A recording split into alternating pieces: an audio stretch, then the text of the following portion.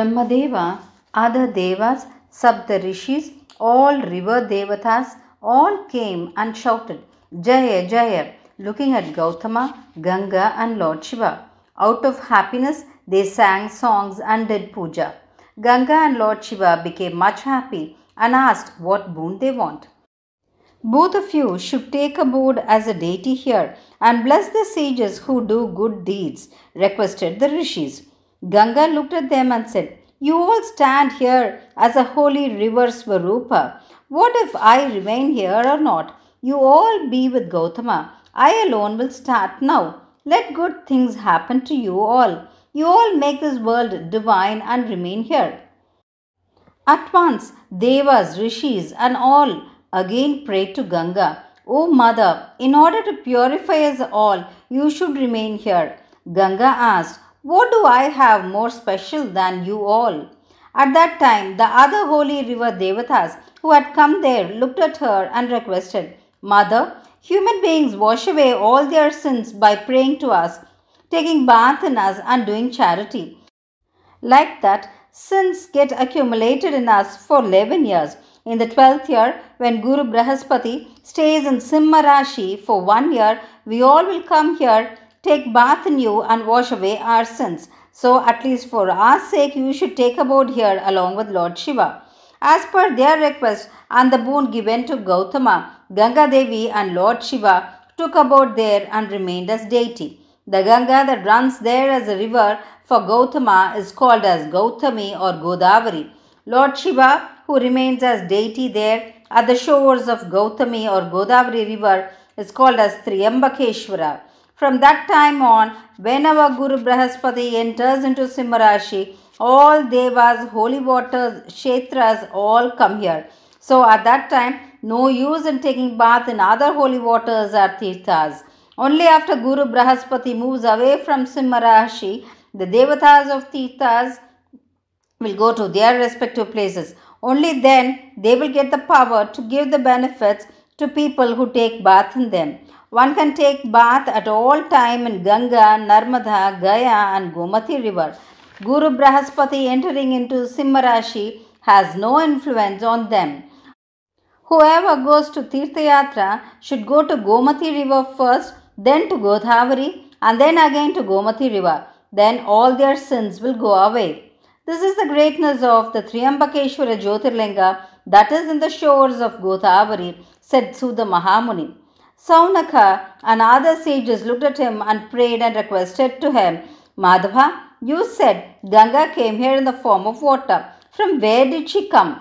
What happened to those wicked rishis who did harm to Gautama Maharshi? Say as that also. So the Mahamuni began to say, Sages, hear. The Ganga who came for the prayers of Gautama came from the roots of the fig tree at Brahmagiri. Gautama took bath there and became most fortunate one. Many sages and people took holy bath there and became fortunate. That place began to be called as Gangadwar. Now let us see the state of the sages who harmed Gautama. Those wicked sages heard about devas taking bath in that Gautami Tirtha. They also wanted to take bath in it, so they came there. Seeing them, Ganga wanted to disappear from there, as she did not like them taking bath in her. At once Gautama Maharshi said, Whether these sages are good or bad, they reside in my ashram. It is because of them I had a darshan of you and Lord Shiva, and you both are accepted to take abode here as deity. For that, Ganga replied, They are wicked, betrayers, ungrateful, ignorant, egoists, hypocrites, actors. So they should be excluded. Gautama said, O Mother, please hear to what I say. Whoever does good to people who do harm to them, I am sanctified by such fortunate people, says Lord Shiva. So you also should adhere to Lord Shiva's words. Again Ganga's voice said, Gautama, what you say is true. But still, they asked you to come around Brahmagiri 101 times as prayashchit, isn't it? Now, they also should come around Brahmagiri 101 times. That is the prayashchit for their wicked act. Only then they will become worthy people. On hearing to that sages came around Brahmagiri 101 times. Then Gautama meditated upon Ganga. Ganga Devi, you should bless them. He prayed to her. Ganga also blessed them as Gautama desired. After that, those sages wore the sacred grass ring and took bath as per system at 15 yojana distance east of Gangadwar. So that place began to be called as Kushavarda. Kusha means darba grass.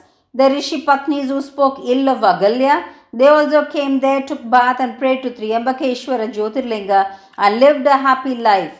Whoever takes bath in at least any one, Gangadwar or Kushavarda or Triyambakeshwara Sannati or Koti Tirtha, where all holy rivers had a darshan of Ganga, will not be born again. What will I tell about the greatness of such a Godavari? Brahma, Vishnu and Rudra daily pray to that. There are no devas or sages or elders who do not pray to Godavari. An ordinary person, if he takes bath in this tirtha, he will enjoy all happiness and finally attain moksha. How do I say the fortune of the people who take bath in this as per system, realizing all its greatness? Long time back, Sri Rama, seeing this Godavari, thought of sanctifying this world and stayed at Panchavadi, situated at the shores of Godavari. So in this Punishetra, Ganga, then Lord Shiva and then Lord Vishnu, all three are here. For people who live here, nothing is impossible. The benefits one would enjoy by staying at Kashi Kshetra, right from birth to death, one would attain that same benefit by staying here at Panchavadi for 3 hours. Whoever has darshan of the Shankara as Triyambakeshwara first, then Lord Sri Rama and then Gangadwar will get rid of all their sins.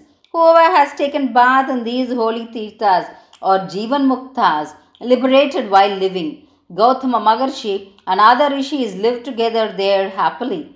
I have said you all the greatness of Gautami river and Triyambakeshwara.